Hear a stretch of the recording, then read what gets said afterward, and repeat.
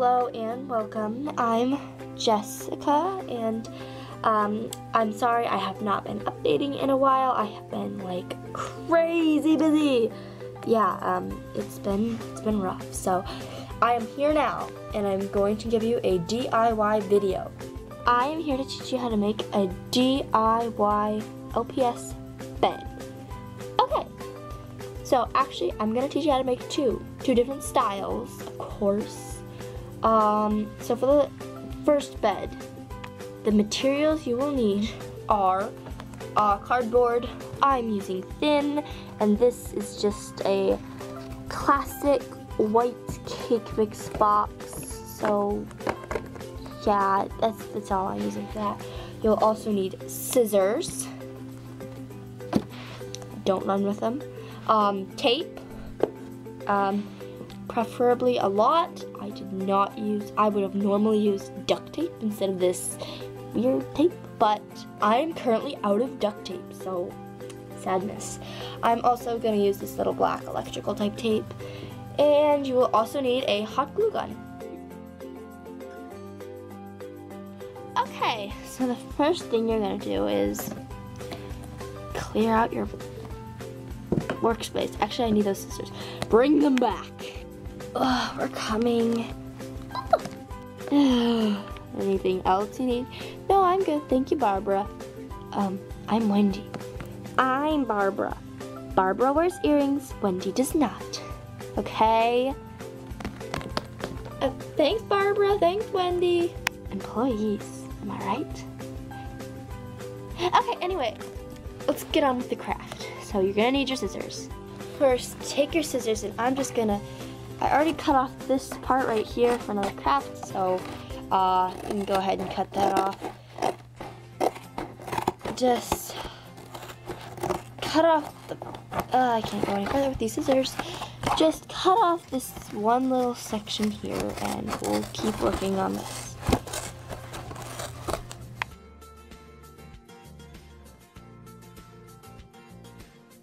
So you're gonna flip it over and put your LPS down on the cardboard, and I made a little slit here for where it's gonna go up, and then a slit here by your head that's gonna go over and meet it.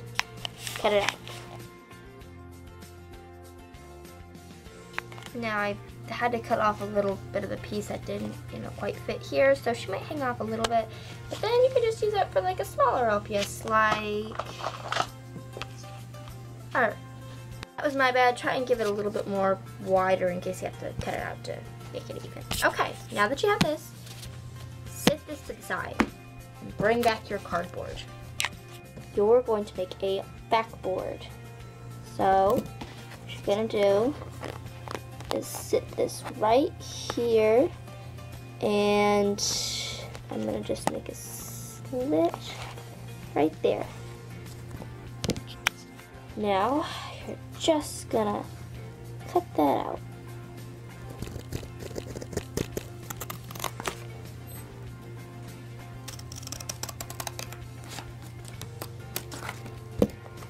This is a backboard for the feet.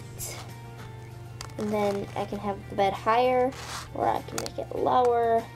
I'm gonna have this bed kind of low to the ground. Now, you're gonna go over here. And you're gonna go here, and I don't have room enough to make an edge, so I'm just gonna make a slit, like a little mark with my pencil right here. And then you're going to want to cut it out pretty tall if you want the headboard to be tall, or like headrest backboard thingy. Okay, so now you have your, how your bed's gonna look. And now, you do not want white cake mix on the back. So, that's what tape is for. I'm thinking I'm gonna do stripes. I'm just gonna cover up my entire piece of cardboard in stripes.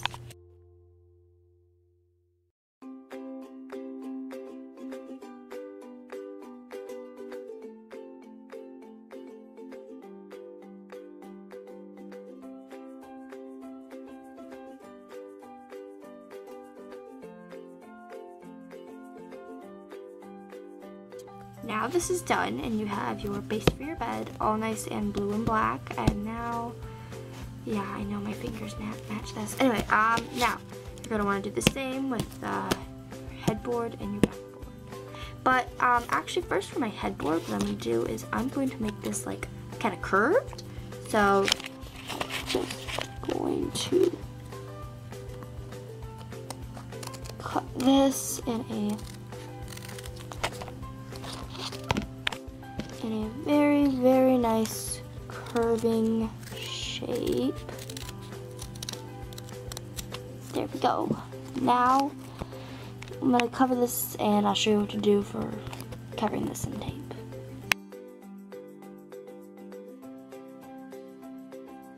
So here is the headboard or backboard or whatever you want to call it.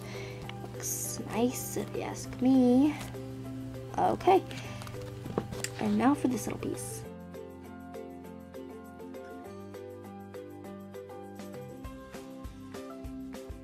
So now you have all 3 pieces cute and covered in tape. I mean, if you wanted to, you could actually do paint instead, but I am the worst artist known to man and I paint like a 2-year-old, so you know, I thought tape would be much better and easier to do. Besides, this way I don't have to wait for it to dry. That's the reason I didn't do like Elmer's glue, because that I didn't have to wait for that to dry. Anyway, now you want to get your hot glue gun, plug it in, and wait for it to heat up, of course.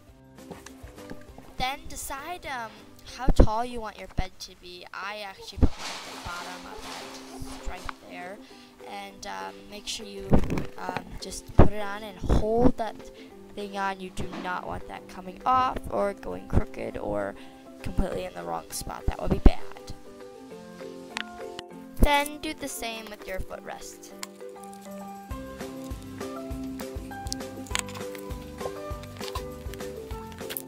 Then your bed is finished.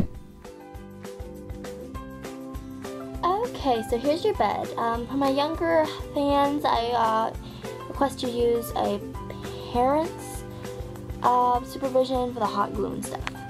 So now we have a super sweet, awesome hangout bed. Just use all kinds of blankets and pillows to decorate it.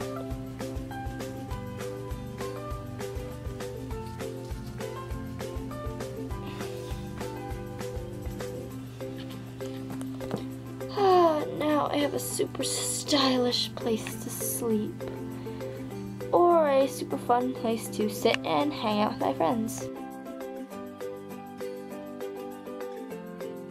This bed was fun and really easy for you guys to do, and I hope you guys try it.